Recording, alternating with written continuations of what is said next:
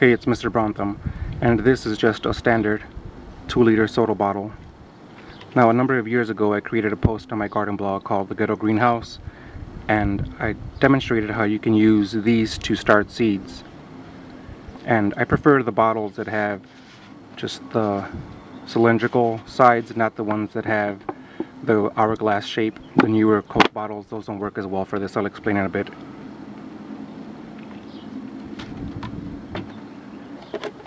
Now, the first thing you do is you cut your bottle in half, and once you have the top half, you can just set that aside.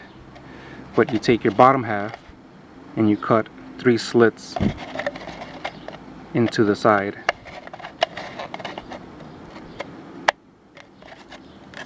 And then you want to cut drainage holes in each of the little feet of the bottle, like so. This allows water and excess moisture to drain out to prevent your seedlings from rotting or staying too wet. The next step is to fill the bottom half with soil and plant your seeds. And here's what a ghetto greenhouse with a seedling in it looks like. As you can see, there's plenty of condensation on the inside, so I don't need to water a lot.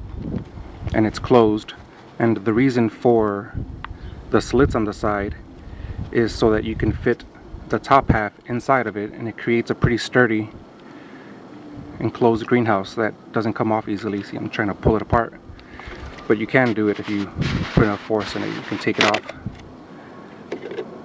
and your seedling is inside. Now, if you find that you have too much condensation in your bottle, the first thing you want to do is remove the cap. I usually don't put the cap at all,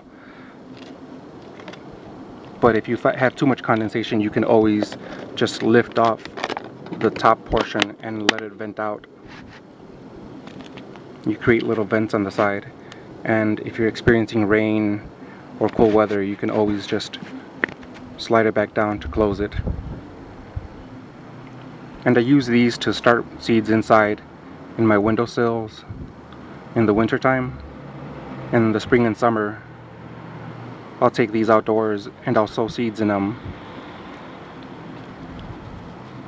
So if you're looking for a cool project or a way to winter sow, or just to start seeds in general, build yourself a little ghetto greenhouse. Thanks for watching.